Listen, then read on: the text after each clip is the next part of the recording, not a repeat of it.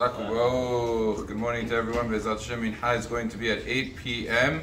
Today is the 37th day of the Omer, which is 5 weeks and 2 days.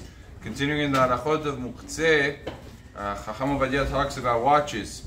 Watches, Ovadia writes, is not called Muktze, even though a watch, especially today's watches, has batteries in it. And you say the battery should be Muktze, but the battery is part of a bigger instrument, and that whole instrument is used for something that is permissible, and therefore it is not Muktze.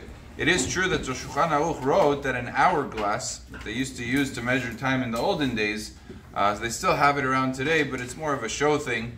Hourglasses, says the Shulchan Aruch, is Muktze, and the reason is because they would actually use the hourglass to measure hours. They would measure the sand itself. But a watch doesn't really measure. It's just something that it tells the time, but it doesn't measure sand. It doesn't measure like an hourglass would, and therefore there is no problem of Muktze.